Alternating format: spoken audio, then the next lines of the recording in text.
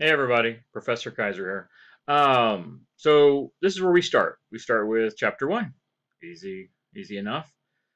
So the way these lectures work is pretty simple. I will record the lecture. It's usually about an hour and a half, and I go through the PowerPoint. It's a PowerPoint, and I go through it slide by slide, point by point. There'll be some photos, maps, things like that. And the lecture is where you will find all your information that will be used for quizzes or the midterm or final exam. Um, let's see. Also, the weekly discussion questions that are on the discussion board. I post one question every week for you to answer as part of your attendance and participation grade. That will also come from the lecture. Remember at the bottom when you're watching this as well, you can hit the CC button so you have captioning. That's one of the reasons we use YouTube. Captions automatically, which is really handy. So we will go ahead and get started then. So this first chapter begins with the new global world. It's really focusing a lot on Native Americans, focusing on European colonization of the world, and a little bit on the Protestant Reformation. Um, all influential things on the founding of the British colonies, which eventually, of course, become the United States. So first, we're going to look at Native American cultures. Look at Native American cultures across North. Really, we're just going to focus on North America. We have Native American culture of Native American societies, of course, North, Central, and South. But we're just going to focus on North America because that is where the British colonists and the British colonies deal with the Native Americans in the area that eventually becomes the United States. We'll also look at, as I said, European culture, religion, and colonization, both in Europe and the Americas. So, who are the real first Americans? Not us, not people from Europe, not the Spanish. The real Americans are the Native Americans, the ones that arrived here 15,000 years ago, give or take. Um, most scientific evidence points to first humans coming over here, give or take 15,000 years ago, across the Bering Strait. It was frozen back then. Today, the Bering Strait is water. It's a patch of water, many miles across. Back then, we were in the middle of a little ice age in northern hemisphere, and so it was frozen solid. So they simply walked across. That it was frozen for many years. We know this today through scientific evidence. We know that Native Americans are most closely related to Asian peoples, genetically speaking, much more so than European. So the reason for that's very obvious. They are directly descended from the ancestors in Asia. Um, there's other theories about how some of the early humans got here. There is some evidence that some of them might have actually sailed here by ship. Boat, skin boats made out of wood or with animal skin to keep them, to really be watertight and float. Nonetheless, they came here, give or take around that 15, 20,000 years ago or so, and they moved all across the Americas, from North America, Central America, South America, and over about a 5,000 year period, 5 to 7,000, they colonized all of the Americas, from what is modern day Alaska, all the way down to the tip of like Peru, all the way down to the tip of South America, over about a 5 to 7,000 year period. Native American tribes. I mean, there's lots of different tribes. Obviously, there's at one point there was recognized over 300 different Indian tribes. Most don't exist anymore. Most aren't around. Tribes either, of course, were extinguished, as we will talk about, or they simply blended with other tribes. Some North American tribes: Apache, Navajo, Eskimo. Eskimo, also referred to as the Inuit. Um, and they eventually colonized all the Americas, east, west, north, south. Takes 5 to 10,000 years. to cover all of North and Central and South America. But by the time Europeans arrive here in the 1400s, Native Americans can be found across every part of the Americas, from the farthest north tip all the way to the North Pole, all the way down to the southern tip of South America. Um, perhaps when Europeans arrived here, there were as many as 50 million Native Americans. Now, obviously, there's no census numbers, and that's a best estimate.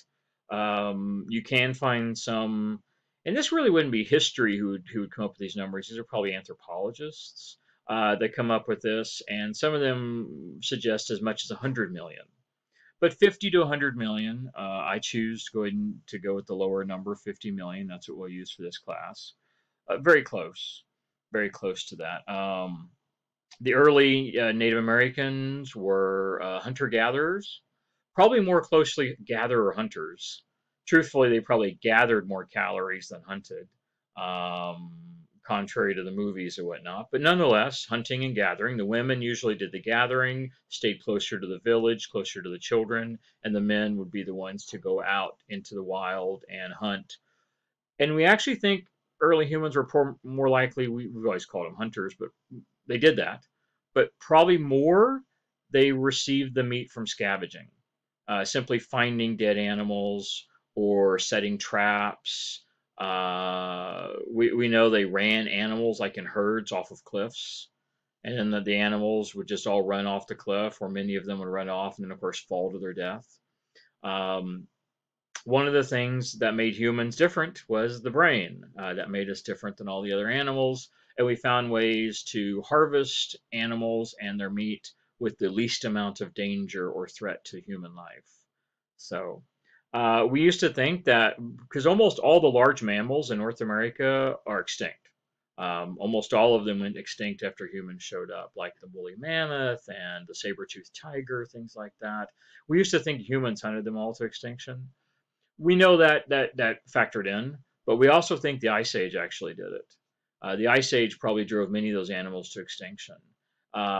They simply couldn't find meat or vegetation because I mean some of these mammals are huge. I mean the woolly mammoths were bigger than the largest elephants we have today.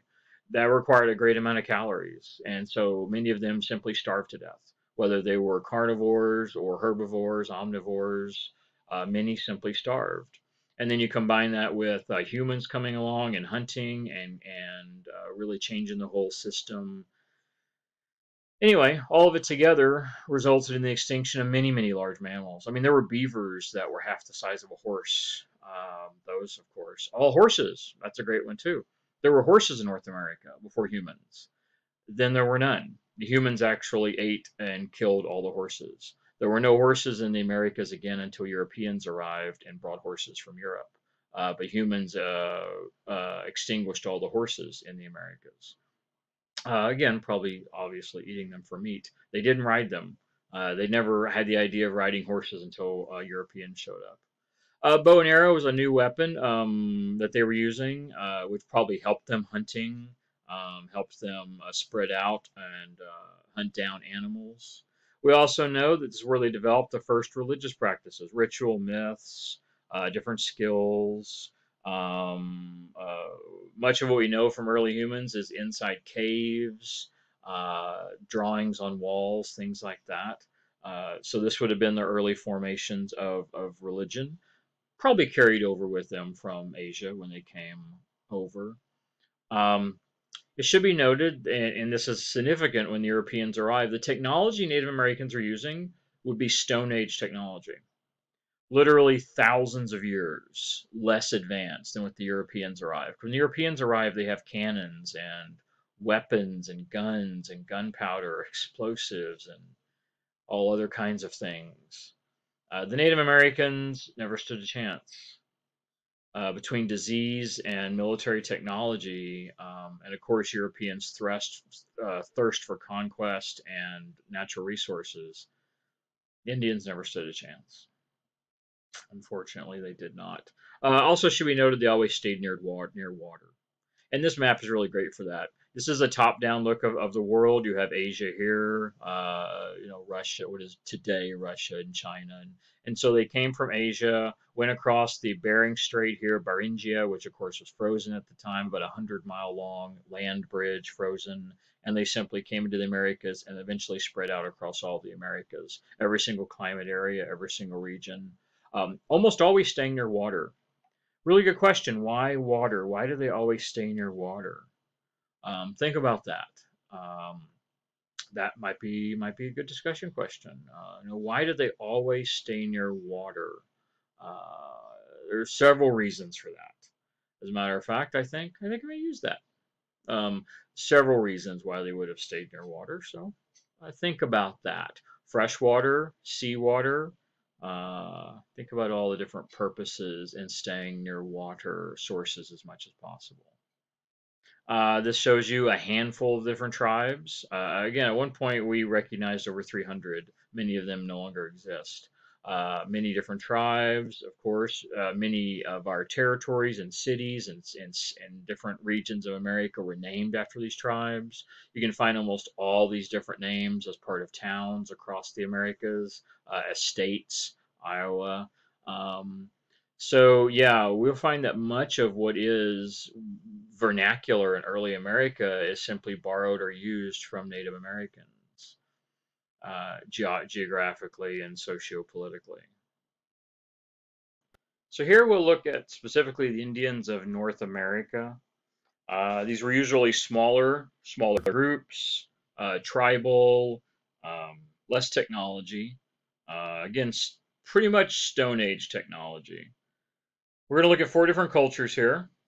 The Hopewell culture, which would have thrived around the year 100 to 400 CE, CE being the current era, Common Era. If you're familiar with BC and AD, it would be equivalent to AD. So this is 1900 to 1600 years ago. Based in modern day Ohio, they were mound builders. They built large burial mounds, of which some are still visible today. You can see an image here of the Hopewell culture. This is a large mound. It's almost, if you were on the ground, it's almost as high as a human. So it's almost 6 feet high. You can see it's in the shape of a snake with the mouth here. That was probably for religious significance, religious purposes. We know snake was a common image for many early religions, spirituality. Which is also interesting to note. Look at the size of it. No one could actually, if you were on the ground, you'd just see a wall of dirt and grass. So this was purposely designed for the gods or the spirits above to be able to look down and see the Indians. This was part of their worship. Peoples of the Southwest is another group, often commonly called the Pueblo Indians, from 1000 to 1200 CE. So this is around 1,000 years ago. Around 1,000 years ago, they built large multi-room structures of mud and stone, sometimes freestanding, sometimes actually built into hills or mountainsides. They declined after 1150, probably due to soil erosion. We think it actually had a lot to do with why many of these cultures declined, was simply misuse of the environment, soil erosion, uh, deforestation, things like this. We think might have often had something to do with their decline. Drought as well might have been a situation. Third one we'll mention here is the Mississippian, based along what is we later will call the Mississippi River. Mississippi River runs from New Orleans all the way up to Canada. Mississippian civilization, 1000 to 1400 CE, so 1,000 years ago to 600 years ago, collapsing right before the Europeans show up. It collapses. They had what was the largest city in North America for the Native Americans, Cahokia. This is an artist's sketch of Cahokia. So like right in the center of what is the United States today, maybe had 20,000 population. Just to give you a comparison, at this point in time, there are cities in Europe and Asia that have over 1 million, even over 2 million population. So this is the largest city in North America. We know they were a class society, nobles, priests, peasants, maybe this 20,000 population. They collected taxes. They were the most advanced civilization in North America. They were still using Stone Age technology, but they had an advanced communication system. They built large structures, nobles, priests, peasants. Yeah, I mean, they were certainly advanced for most Native American cultures. Also falling apart after the 1300s, before the Europeans arrived. And then the last one is the early woodland peoples. This would be east of the Mississippi. These were usually small tribes, communal villages, typically with a chief, maybe even female council leaders, female leaders of the tribes. Women had a lot of authority, women had a lot of power in these eastern woodland tribes. These are probably the most significant because these tribes are the ones that the early American settlers from Europe, the British colonizers, this is who they usually dealt with. These were the ones they mostly dealt with. They had ceremonies, they had lots of customs and rules. They did not believe in private ownership. Everything was communal. Everything was shared, including raising children. Children were shared by the whole village. Um, and then European diseases came and pretty much killed off everything. When Europeans show up, and these are the peoples the Europeans deal most heavily with, they, well, put it this way, the spread of European diseases, which the Native Americans hadn't had any contact with for maybe 200,000 years. It may have been as much as 200,000 years since these peoples split off of European humans. So for thousands, tens of thousands of years, they had not had any interactions with Europeans. So when Europeans show up, Native Americans had never been exposed to many of their diseases. We think European diseases probably killed off over the next 300 years about 95% of all Native Americans. Now they were killed by other means as well, warfare, for instance, but the vast majority simply died by coming in contact with Europeans, breathing on them, touching them, interacting with them. Probably smallpox was one of the biggest things that killed them. Tuberculosis, smallpox, things like that. Killing off entire villages at a time. Entire villages at a time. Which makes them, of course, very weak when the Europeans do really start to spread across the continent. Many Native American tribes and civilizations are already been wiped out by the diseases. The matrilineal is where the bloodline follows the mother. I didn't mention that. One of the reasons women had so much authority in eastern woodland tribes was that new chiefs were chosen based upon the mother. The chief would have been a man, but it was based upon the mother, not the father. European society, of course, is opposite. European society is patrilineal.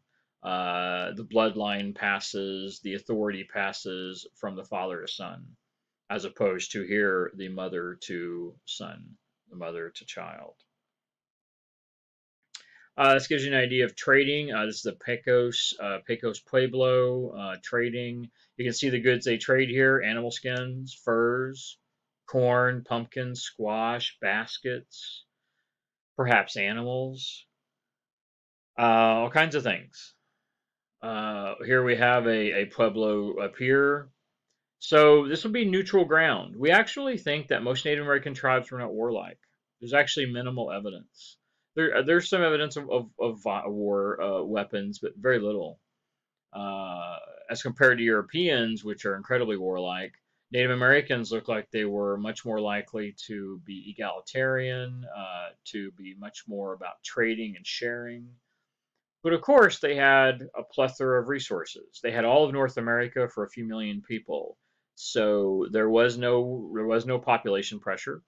If you get close to another tribe, you simply turn and go the other direction. Most tribes were nomadic; they moved around, and there was plenty of resources, food and water, and resources other directions. So you think most interactions among most Native American tribes was peaceful, not violent, not aggressive.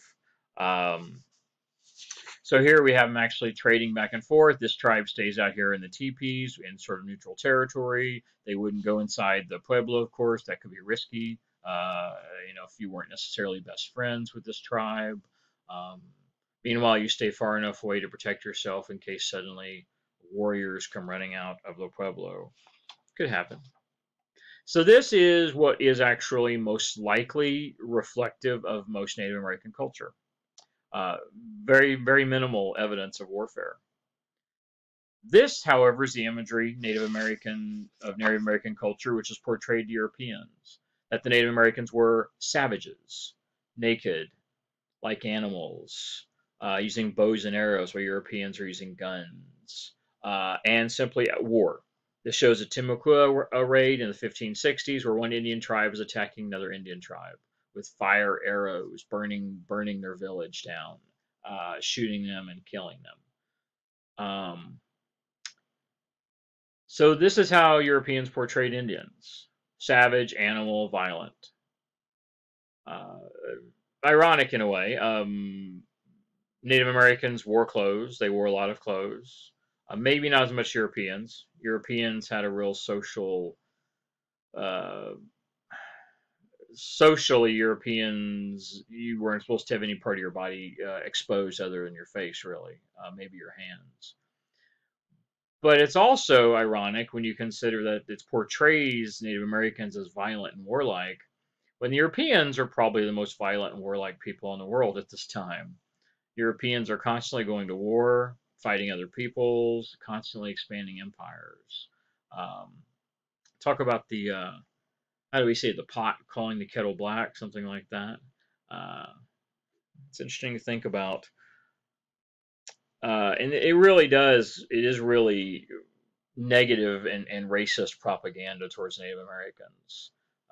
As we'll talk more about in the coming chapters, these type of images were used to dehumanize, to justify exploitation and violence against Indians, and to disregard Indian culture as primitive and violent. And yeah. All right, so let's switch gears to Europe. We'll look at Europe a little bit. Well, European society had been locked into a socio-political uh, mold for 1,000 years. Really, since Europe reformed itself after the Roman Empire fell in the 5th century, Europe reformed itself by the 800s into a feudal society of lords and peasants, and 1,000 years later, it still was. Um, so this is the tradition of European society, which had existed now for the better part of a millennia, uh, of lords and peasants. And most people were peasants. Peasants are the poor farmers, really poor anything, poor of any sort, but most European poor were farmers. But whether you were a laborer, farmer, whatever, peasants. Most of the peasants worked on what we would call lord's estate. Here's a picture of one here.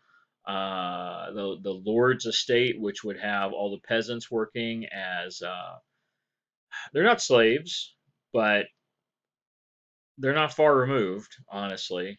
They're poor. They live in poverty. They have very simple clothing, as you can see from this drawing here. Wearing simple clothes, using simple tools. These folks don't even have shoes on. The life of a peasant was bad. Very poor life, very minimal. Always on the edge of starvation, malnutrition. Lived short lives. Peasants often died by the time they were in their 30s, 40s. Life expectancy literally like half of what it is today. Poor, terrible life. They lived there and they would be protected by the Lord. He usually had knights, usually had soldiers, and the peasants would produce all the agricultural products, food or cotton for clothes, or I guess in this time it would have mostly been wool for clothing, which that comes from sheep. But they would grow flax or hemp for clothes, things like that. Whatever surplus existed from the peasants' work on the lord's estate, the manor would then be sold for profit, which would go directly into the lord's profit, the lord's bank account. The farming cycle pretty much dictated how people lived.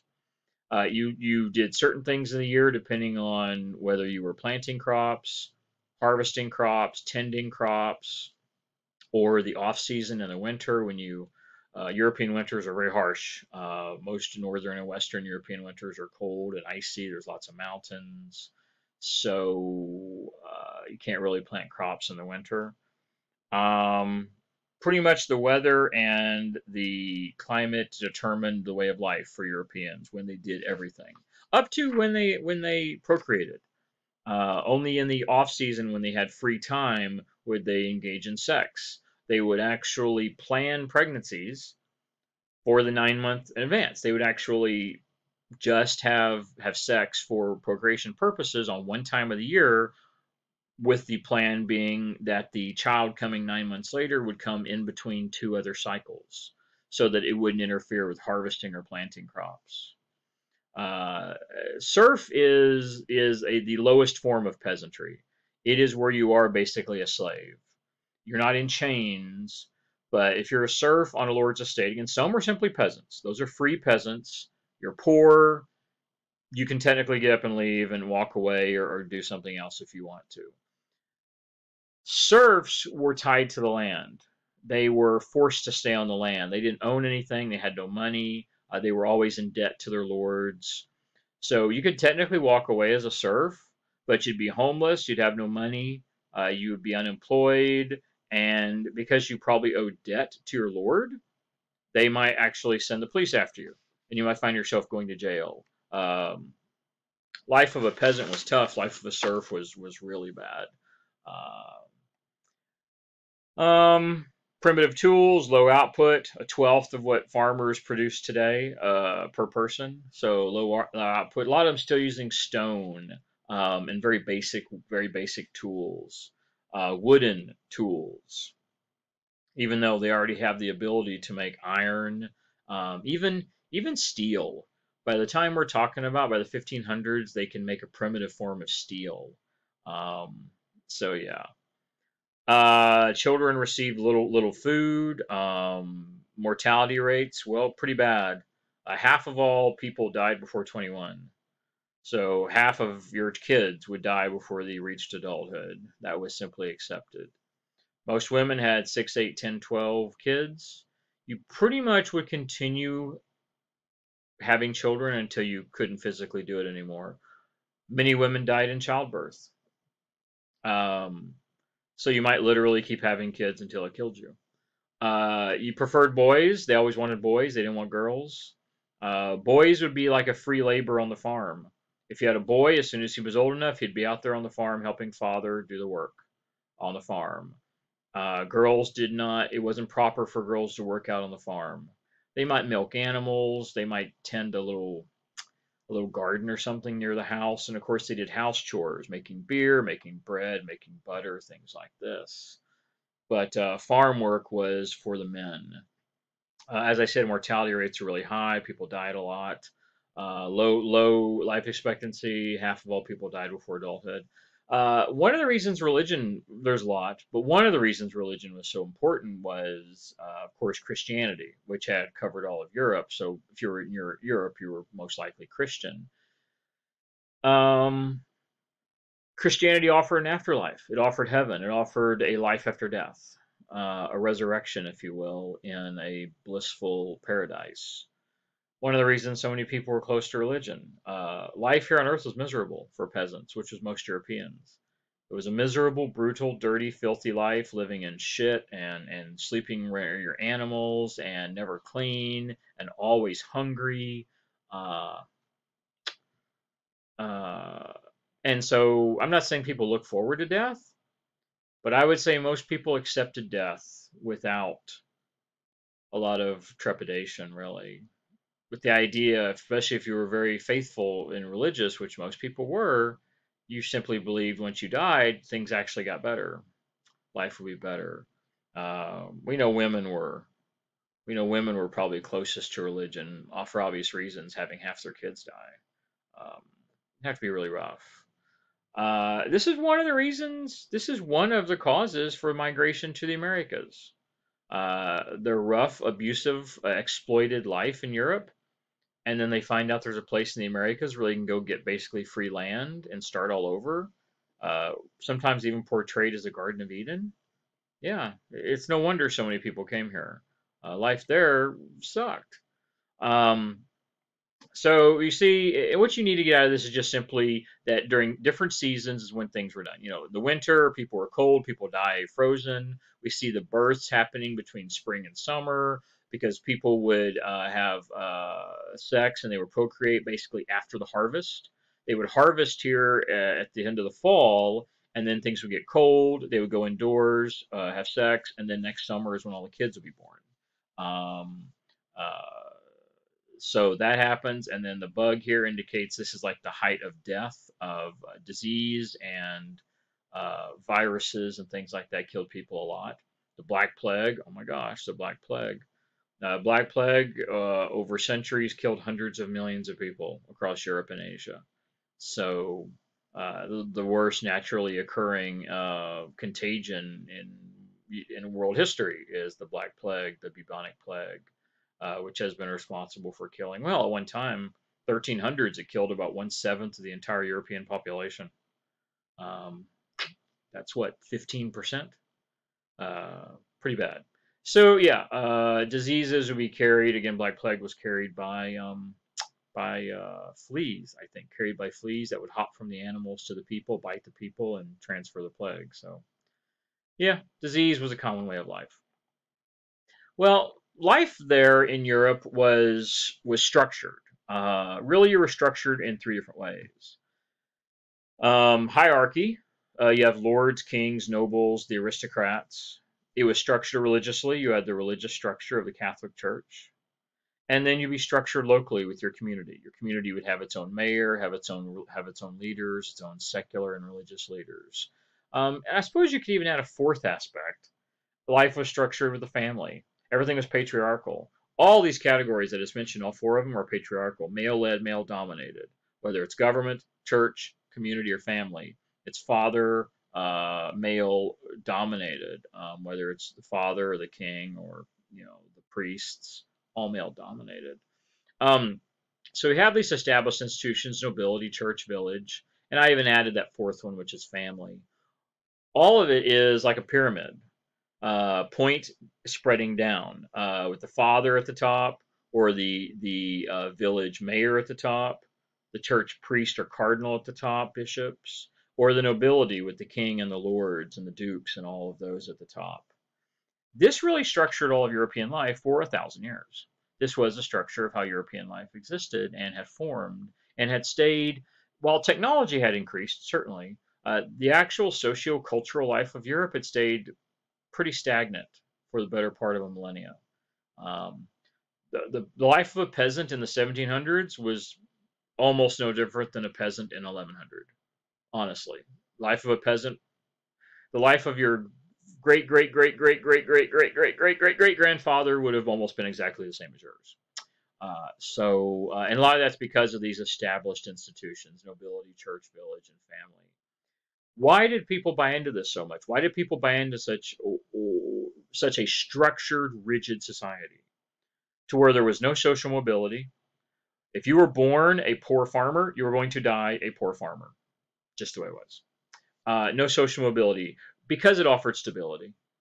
Life in Europe was rough. People died young. It was violent, constant warfare, constant invasions, whether it's the Muslims from the south, the Mongols from the east, the Vikings from the north. I mean, literally constant warfare, violence, and chaos in Europe for centuries. That is why this was so established and became so ingrained in their culture. It was the alternative. The alternative to instability, chaos, and anarchy, literally on a daily basis, was the stability of nobility, church, and village. Those are your two options. Either the rigid hierarchical society to where you're literally just one little piece in a pyramid and you're never going to go up, or raping and pillaging and violence constantly from outside attackers. So people learn to accept it. even though it was oppressive and exploitive of almost everybody except for the upper classes in those different categories. People simply accepted it. It was better. It was better than the chaos and the anarchy, better than the alternative, a lesser of two evils, if you will. Um, Men governed everything. I put families here, but they governed everything. Men had authority over all aspects of secular, which is not religion, and of course sacred, which is religious. Everything in society can pretty much be divided between the two. Today or then, doesn't matter. Pretty much everything is either secular or sacred. I said it wrong. Secular or sacred. Um, Pretty much everything is. Either it's religious or not religious. No matter what economic class you were, the men governed the family, from the richest to the poorest.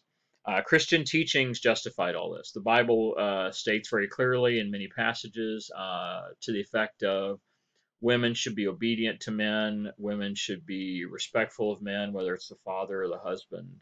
In the Bible, women are equated to children. So Christian justifications for this are common. Um, However, women did get a dowry, so there was a little bit of something. Uh, this was a responsibility. The fathers had to give some of their wealth, even if they had almost none. Whatever they had available, they had to give it to their daughters when the daughters started a new family. And so the father had to give whatever he had, a piece of it, to his daughter, who would then take that and give it to her new husband, who would then, she would be part of his family. And this was actually almost a legal separation.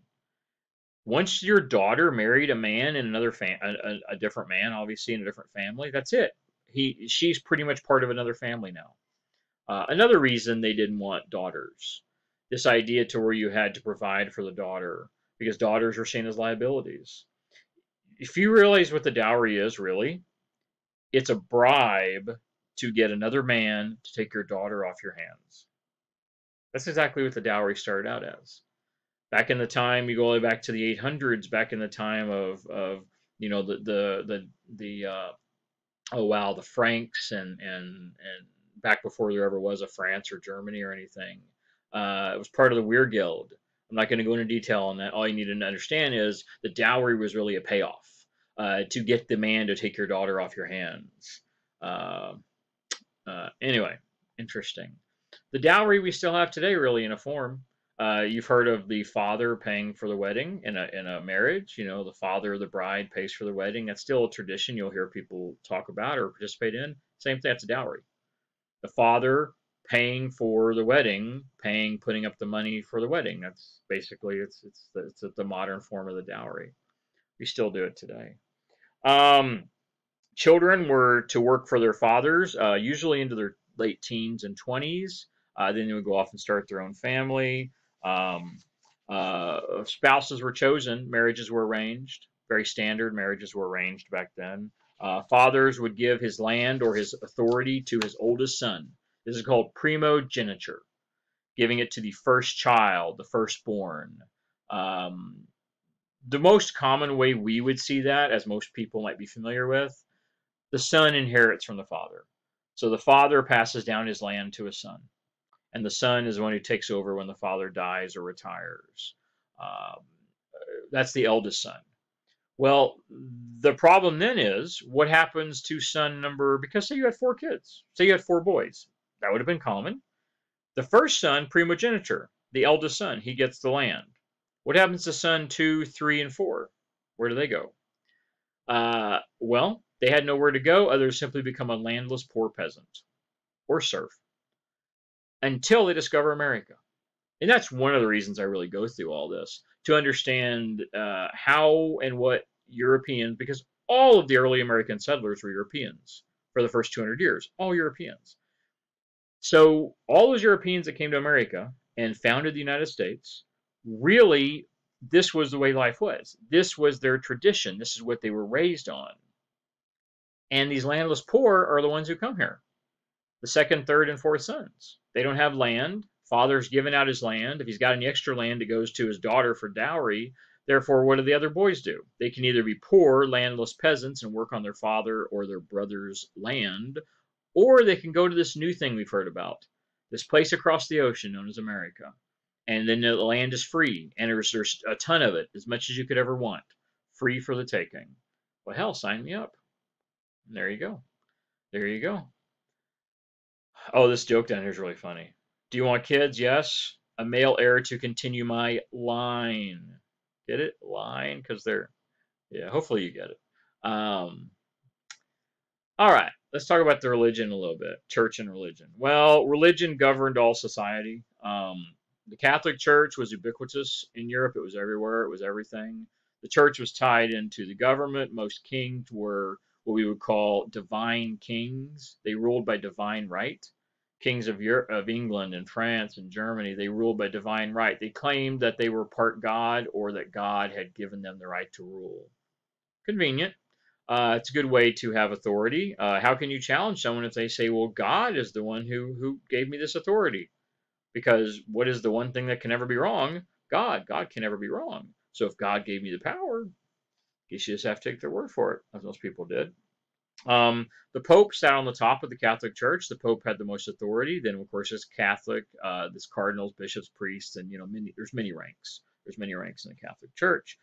These Christians shared this common idea of God, this common heritage of God and history through the churches. This was the church in Europe, was the Catholic Church.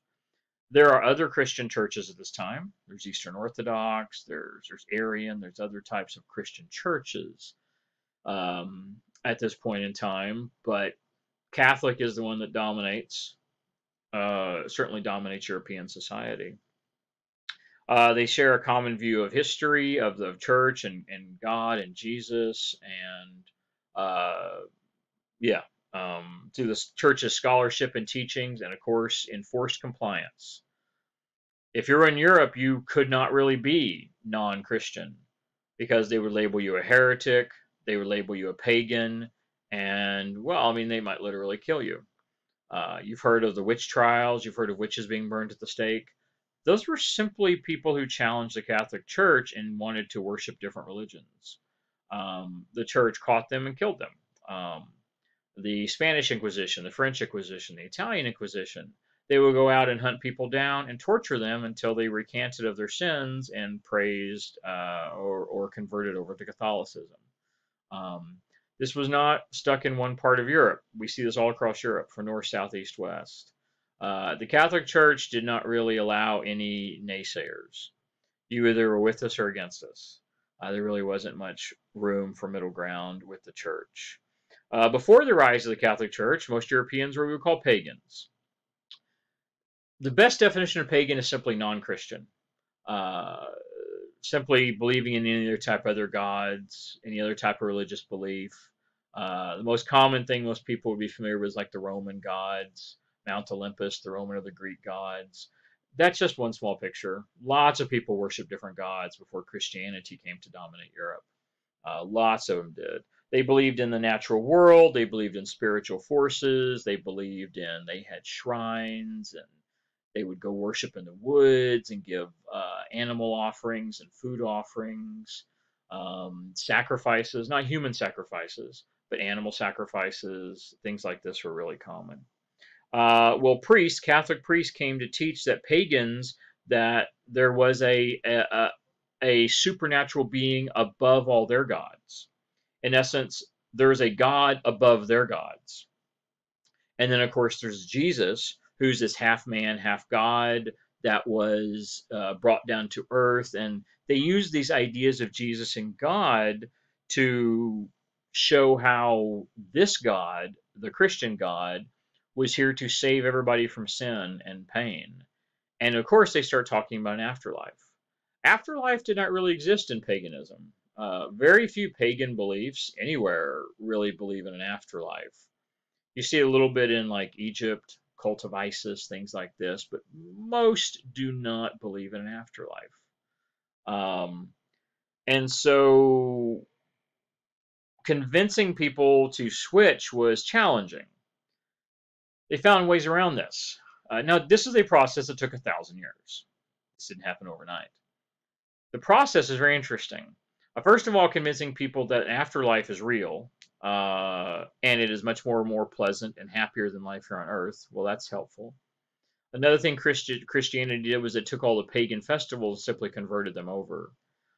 Pagan festivals, like our Easter, for instance, was simply a pagan spring holiday. Our Christmas was a pagan winter festival. They simply took the pagan holidays and repurposed them for Christian holidays, made them into Christian religious festivals. So the people got to worship on the same days. They got to continue to eat the same extra food. For many people, the religious holidays, the only time they ever got meat. Meat was reserved only for the elite. So commoners didn't get to eat meat unless on a special holiday. Excuse me. And so they repurposed these pagan holidays into Christian holidays and they allowed the people to celebrate, take time off of work, have freedom. There's even times when the rich would serve the poor, things like this. Uh, they simply then rename them. And you're still worshiping on the same day, still doing the same thing, only now instead of worshiping your pagan god so and so, you're worshiping our Christian God. And here, have some more meat. Bribery. Bribery and trickery were simply used to get people to go over to Christianity because ultimately, Christianity really offered nothing different than pagans. Did it change anyone's life? No, it didn't really make life any different for anyone. The only way it made your life was after death, which no one could actually prove. So it didn't improve your life in any way noticeably. So there had to be ways to convince people to switch over to say, like, well, it's advantageous to do it. Another really important way that paganism converts to Christianity is the leaders.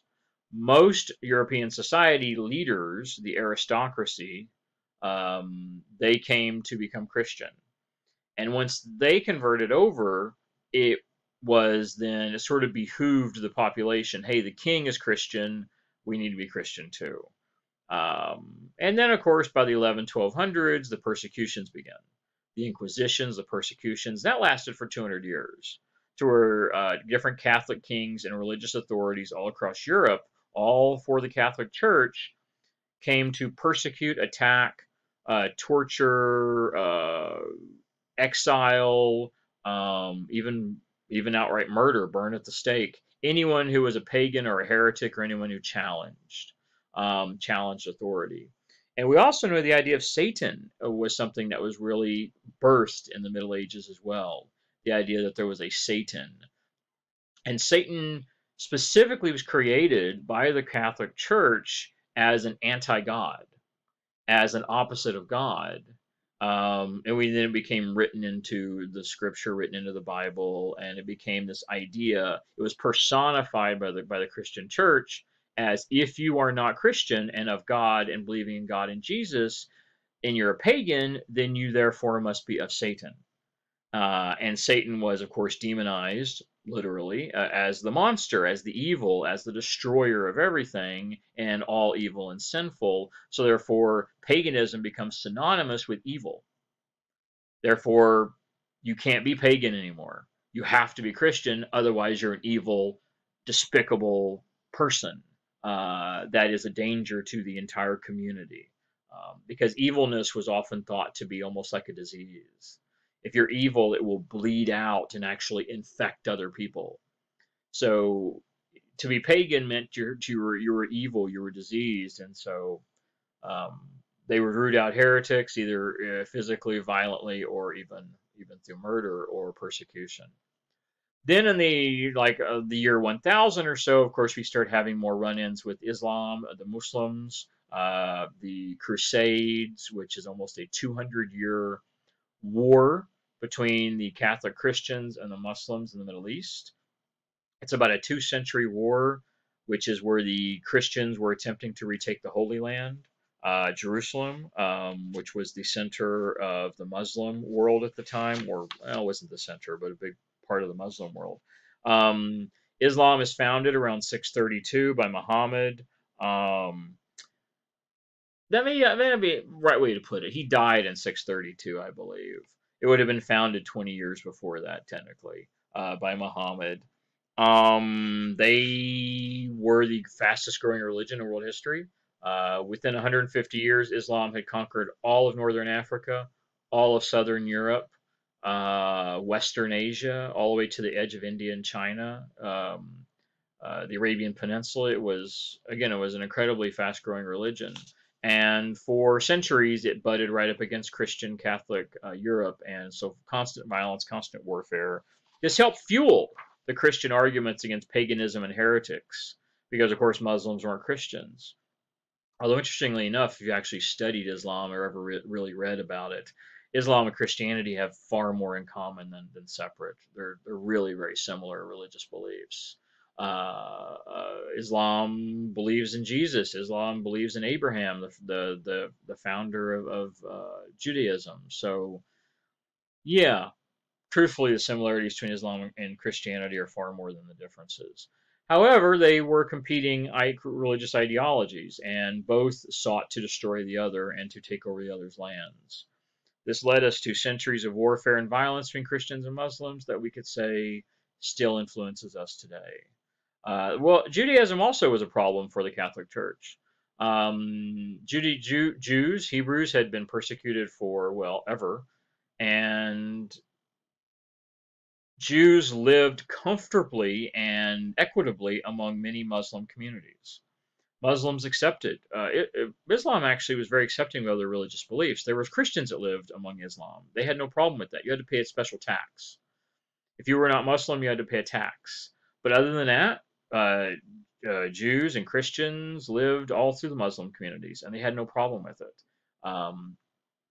But because so many people who were Jewish did live in the middle of Muslims, and the fact that their languages are similar and their writing is similar, many Christians came to associate Jews with Muslims.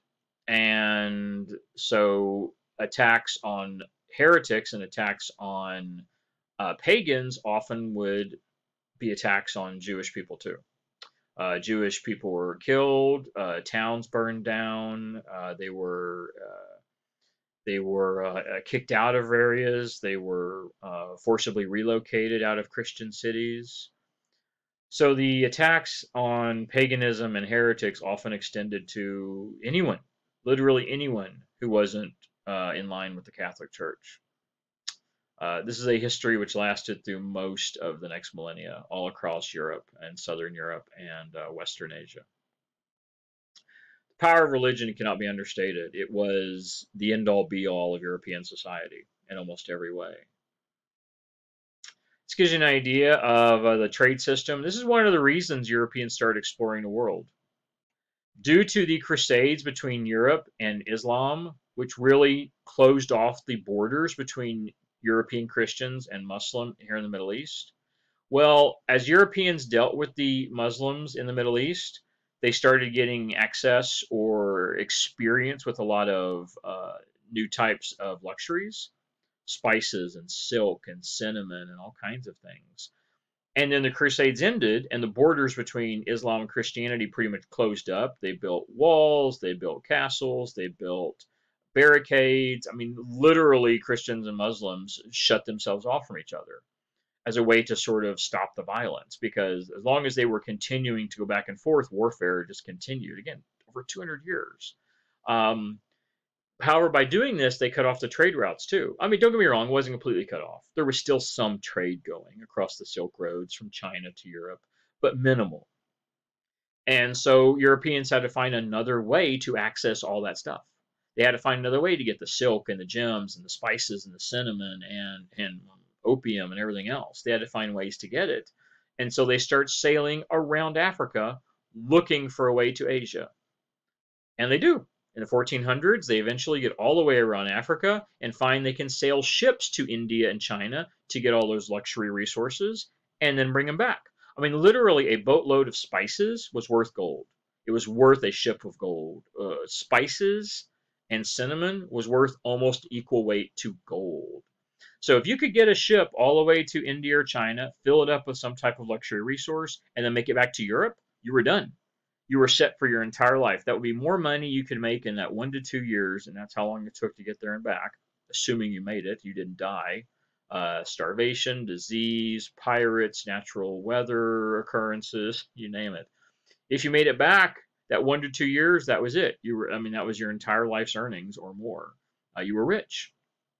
This is one of the reasons they start exploring the world. They are looking for routes to Asia. And many go around Africa until a couple of them decide to actually go west, namely Columbus. And boom, he runs into Asia. No, he runs into America, but he thinks it's Asia. This is really just a close-up of where it really shows the Europeans going around Africa. It shows the trade routes, the Silk Road, which still exists, but many of the goods aren't simply coming through anymore, and they're much more limited. During the 200 years of the Crusades, we had people in Europe going all the way back and forth here, bringing all kinds of stuff back. Then that ended in the 1200s, and suddenly most of those luxuries were cut off, and people had to find other ways to get them. And they start going around the world. All right, so we come to Columbus. We have here Europeans exploring America. Ferdinand and Isabella, these were the king and queen of Spain and Portugal. They were convinced by Columbus to sponsor an exploration to the Americas. It wasn't the first one he had proposed. He was actually Italian. He was a Genoan, I think. But he had had some failed ventures with Italian merchants, and they wouldn't sponsor his voyage. Ferdinand and Isabella believe that he will bring fame and glory, or he promises that. He promises gold and treasure and slaves and all that. In August of 1492, Columbus with his 3 ships, traveled about 3,000 miles west. You'll see that there on the map, about 3,000 miles west. And he reaches India. Well, he calls it India. What we end up calling it, or what he ends up calling it, is the West Indies. He believes he's found a route to India and China. Of course he hasn't. What he's found is what we would call today the Caribbean. He's found the Caribbean. He actually lands at the Bahamas. He calls these people Indians because he thinks he's found India. That's where we get the term Indian from, thinking he'd actually found the real India. And ultimately, we ended up calling it the West Indies. Again, thinking he had found India, and then what is the East Indies is Southeast Asia. Southeast Asia is the East Indies. Columbus returns. He reports to the Spanish king and queen that he had found no gold, but he had heard stories of gold. He had heard that there was gold in other places. He also promised something else. He promised slaves. He had found a new form of slaves, a new source of slaves in the Indians. He makes multiple more trips.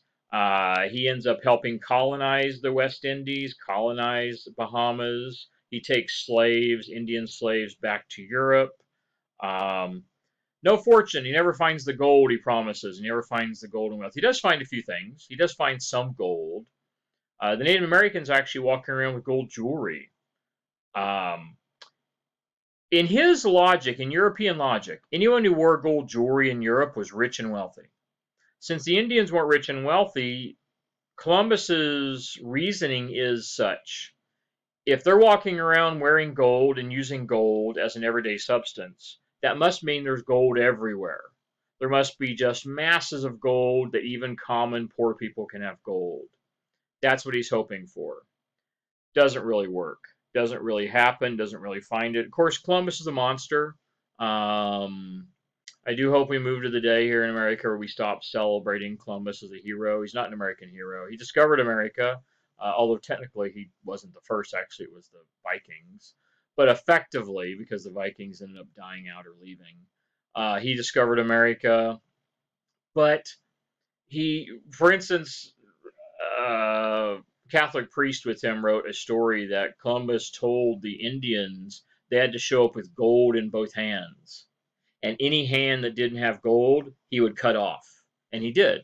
He also authorized his sailors to rape and take any Native American women, including little girls, as young as 11 or 12, to take as wives or to be used for sexual purposes to satisfy his men.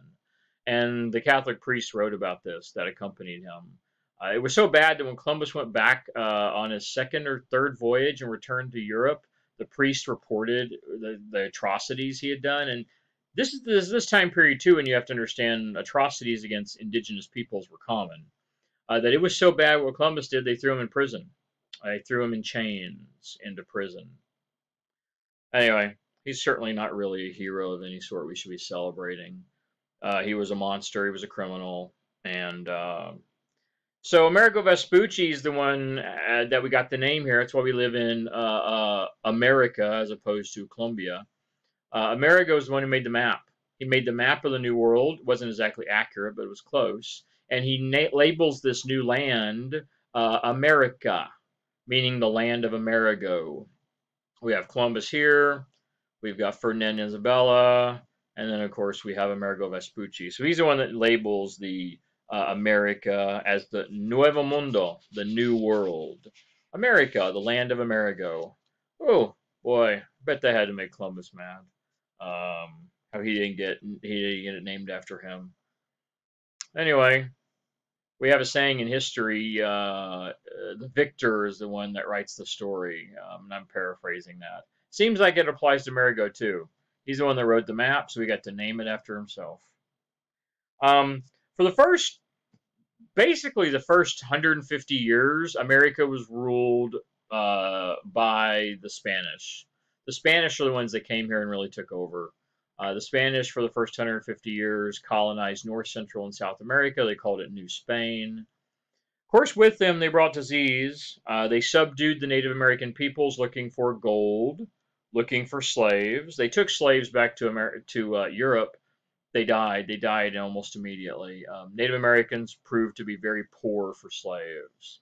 The disease mainly, susceptibility to European diseases, smallpox and whatnot. No immunity to disease. Hundreds of thousands died by smallpox, measles, influenza. This greatly aided the European conquest. Made it a lot easier to conquer a land when everybody died. All you literally had to do was show up, talk to them, give them blankets. Europeans were known to do this, to give them blankets, which of course they knew had European germs in them. Come back 2 weeks later and everybody's dead. It certainly aided the European conquest of the Native Americans. The Spanish conquered the Aztecs in Mexico, the Incas in Peru, Spanish and Portuguese together. With Spain, they brought their institutions of government, law, and church. Of course, the Catholic Church, the Spanish government, the municipal councils, the legal code. They, in essence, and this happened with all the countries, Europe, England, Europe's the continent. England, Spain, France, Portugal, all of them. When they came to America, they basically transferred all those institutions we talked about a little while ago to America. Whether it was a family, church, the government, the community, they simply transferred all those ideas, the traditions, and the rules to America. Let's see, another thing they did, they built encomiendas. The encomienda is the forerunner to the slave plantation. This is actually where the idea how to build the slave plantations we used in North America. They were slave plantations for the Indians, for the Indian peoples. The Spanish encomiendas. They farmed or harvested sugar, silver, cattle. For 100 years, the #1 source of silver in the world was the Spanish silver mines in Mexico. I don't know if it was even called Mexico at the time, but what is modern-day Mexico? Yeah, pretty bad. Lots of food exchange as well. We start calling the Columbian Exchange of Goods. 350,000 Spanish men came to America. The exchange of food and animals across the Pacific Ocean between Europe and America. Maize, which is corn. Potatoes, manioc, sweet potatoes. Manioc's a root. Sweet potatoes, tomatoes. It greatly increases agricultural yields on both sides of the Pacific. The Atlantic, both sides of the Atlantic. Increases population growth as well. A more diverse food supply increases population growth. We see different animals and different plants being exchanged back and forth across the Atlantic, which benefits both. I'm going to say it differently. It benefits the growth of Europeans in Europe, and then it benefits the growth of Europeans in America. It does not in any way benefit the Indians. Native Americans die, well, as I said earlier. Over the next couple hundred years, 95% of all Indians die, almost entirely of disease. Um, Pretty bad. Silver was a big exchange, number one source of silver. This made Spain the richest country in the world for over 100 years. But they never really capitalized on that. They never really conquered America. They were the only real Europeans over here for almost 150 years and never really conquered the continent, really. They just sucked out natural resources. See hundreds of thousands of Spanish come here, mostly poor, unmarried, unskilled, and they blend with the local population, of course. They take Native American wives and start raising families, and we call these the mestizos. It's a generic term basically meaning mixed race. Mixed race with European blood. So mixed race with something European. So European Native Americans, European blacks. I mean, eventually they start bringing over Africans as slaves. Any type of a mixed race with European blood in it. And this pretty much becomes all of Central and South America. Today, genetically speaking, almost all people that live in Central and South America, Latinos, genetically, when they're tested, find that they have European blood in them. And that would not be any way other than simply the conquest of Americas, because true Native Americans have been separated from Europe for probably 200,000 years or 150,000 years. So to have European blood would almost require that it had to be somewhere in their bloodline as the mestizos, this mixed race. But hundreds of thousands came over and they had families and they took Native American women. And that's just the Spanish we're talking about. It doesn't include the Portuguese, the French, the British, the Dutch, and other countries that eventually come over and interrelate and interproduce with Native American peoples. We see Spanish conquest here. This is focusing on Central and South America. Santo Domingo, Hispaniola, Cuba, Puerto Rico. This would have been the Aztecs, the Mayans, the Incans are down here in what would be Peru. The Spanish or the Portuguese conquered all these peoples. Sometimes all they had to do was show up and they would simply kill them with disease. The Spanish conquered the Aztecs, which were 1 million people, in a year or a year and a half with 600 Spanish. 600 soldiers conquered the entire Aztec Empire, which had lasted for centuries. Now, I thought the Aztecs were great people. The Aztecs did human sacrifice. They were pretty brutal. The Aztecs were basically slave mongers. They were slave masters. They enslaved all the other local Native American tribes. One of the reasons it was so easy for the Europeans to beat them is they were able to get all the other local tribes in Central America to rise up against the Aztecs, because the Aztecs were monsters.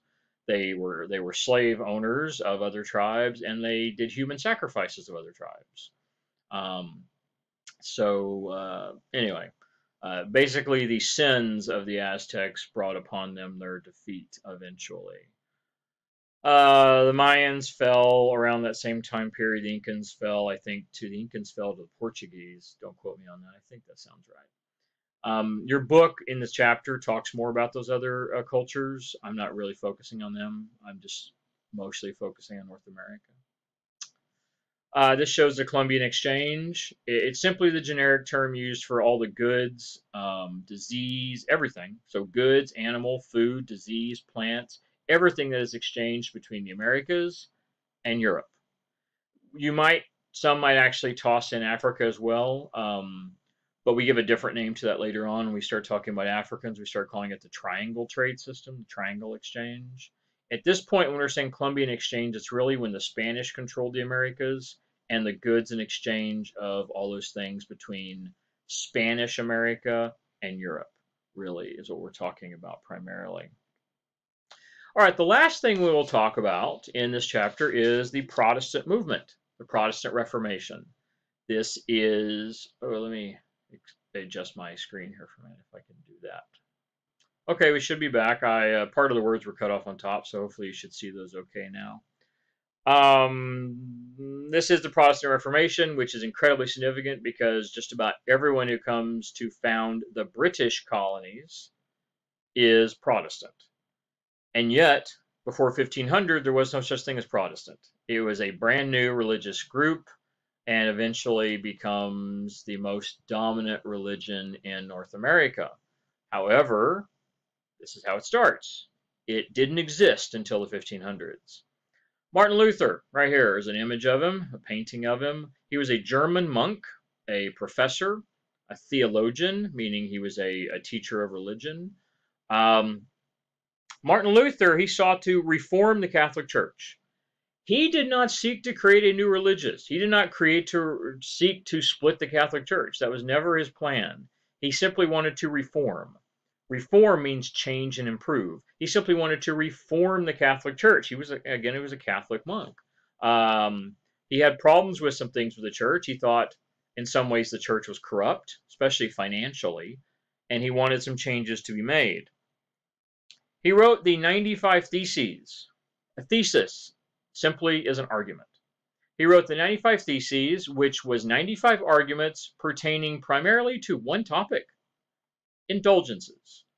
95 Theses specifically about indulgences, condemning the church for selling indulgences. Yes, they were selling them. An indulgence in its simplest form, it's a certificate offering a pardon from sin in the afterlife.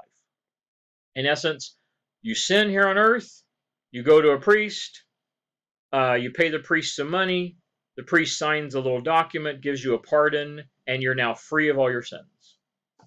Wow, how nice, how convenient. Isn't that grace? Isn't that, look at that, I said the wrong word. Isn't that great? All you got to do is commit whatever sins you want and go to a Catholic priest to give them a little bit of money and they'll sign away your sins and you're all good to go. Big problem. Luther said this was bad, really, really bad, for a couple reasons. One, it's not legitimate. You simply can't sign away your sins by paying some money to the church. So what the church is doing is basically conning people. It's a scheme. It's simply to make money, make money for the church.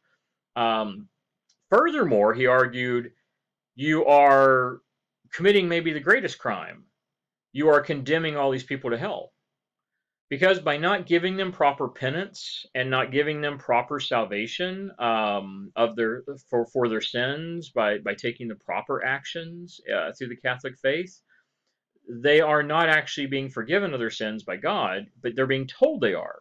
So they walk out of the church thinking they're forgiven when they're actually not, which means if they never do proper penance, their soul is damned to hell. So what the church is doing is damning the entirety of Europe, and it's an exaggeration, everyone was doing this, although we do believe there were hundreds of priests doing this all across Europe. You're condemning thousands, tens, hundreds of thousands of people to eternal damnation. And you're cheating and lying to them, which of course would be a sin, and you're doing it for purely profit. He argued that grace of God was actually a free gift of God. You didn't have to pay for it. Literally, you just had to ask God for forgiveness and truly feel repentant of your sins, and that there was actually no need of clergy. He argued that the entire Catholic hierarchy of bishops and clergy was really unnecessary. Anyone could talk to God. Anyone could ask God for forgiveness if they were truly repentant of their sins. They didn't have to pay money for it. They could simply ask and be forgiven if they were truly, repentant. So he says this is a real problem with the church, and the church needs to change, repent. Itself, the church needs to change, repent, and make these adjustments. Well, the Pope dismisses Luther. Excommunication. He kicks him out of the church, essentially condemning Luther's soul to damnation. Because now he can no longer get the protection of the church. He can't go to Christian heaven. He can't go to that. So an interesting thing occurs. This becomes public knowledge, and the German princes, these are like little kings, lords, all in Northern Europe, hundreds of them actually, many of them rally to his protection and actually say, we're going to defend Luther, we're going to stand up for him, we're going to protect him, we're going to give him protection. And these people who start to follow Luther and do what Luther says and believe the church needs to change, we start calling them Lutherans, followers of Luther. Lutherans. They say they'll protect him from arrest. The Catholic Church says he's to be arrested, he's to be thrown in chains, etc. And they also say they're going to protect him from the emperor of the Holy Roman Empire, which is sort of a quasi-German empire in Eastern Europe.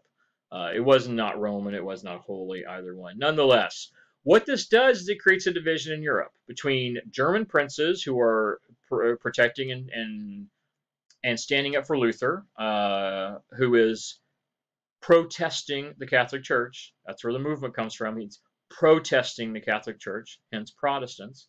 And the Catholic Church, and especially Spain and France, because both Spain and France are Catholic countries, and both the Spain and the French kings are standing up for the Catholic Church.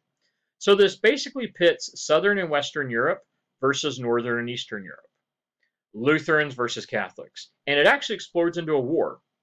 It explodes into a war in the in the 1520s that goes from approximately 25 to 55. So almost a 30-year war, not to be confused with the 30 Years' War, which is a different thing. But it's approximately a 30-year war that goes through Central Europe. Hundreds of thousands of people die. Eventually, King Charles of Spain calls for an end to the war, bringing the war to a close in 55 with the Peace of Augsburg.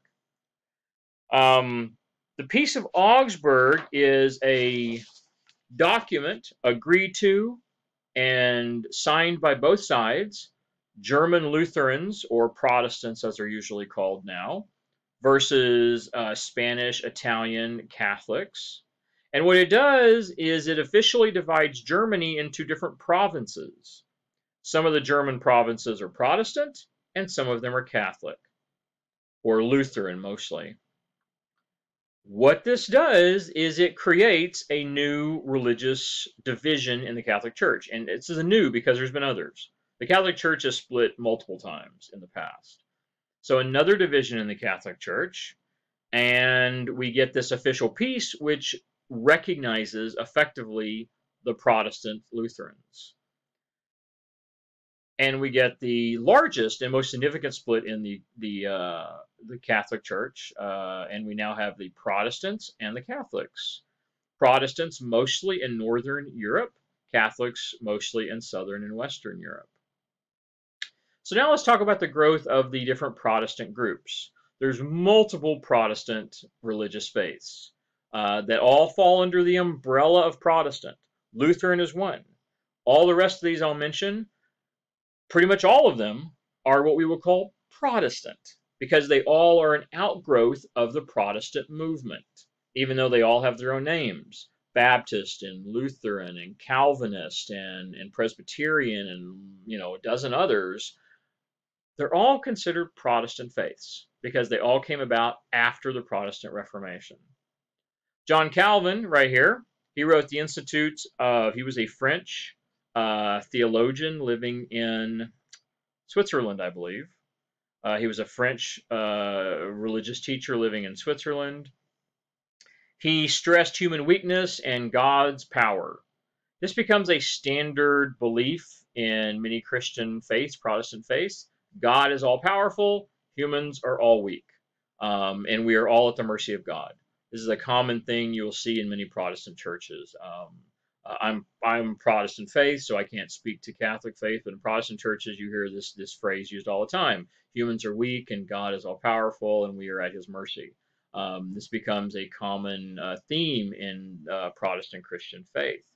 He wrote the Institutes of Christian Religion in 1536. He preached the notion that God will choose certain people, and these certain people are chosen before birth, literally at the time of conception.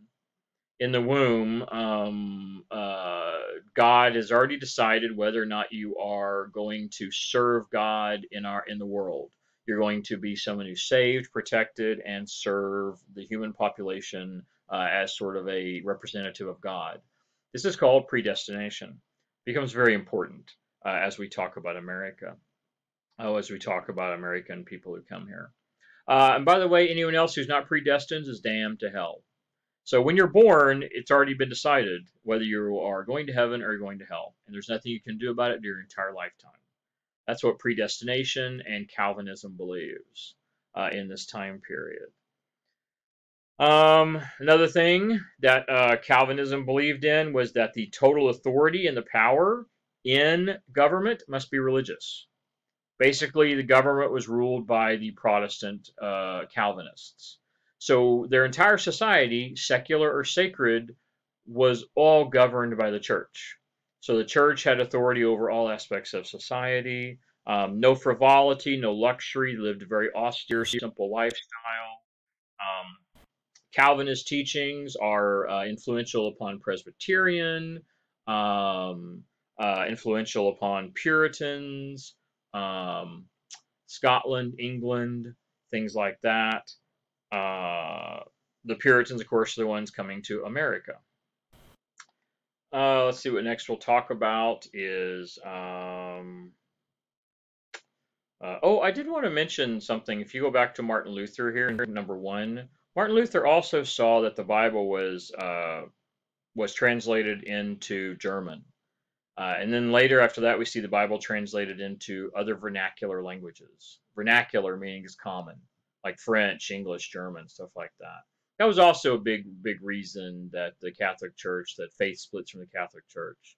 Uh, the fact that everybody can read the Bible now, when previously most Bibles were in Latin, and Latin was, well, even this time Latin is pretty much already a dead language, to where only church or academia ever uses Latin. All right, so let's go back to number 3 here. English Protestantism is very significant as well. This happens with Henry VIII.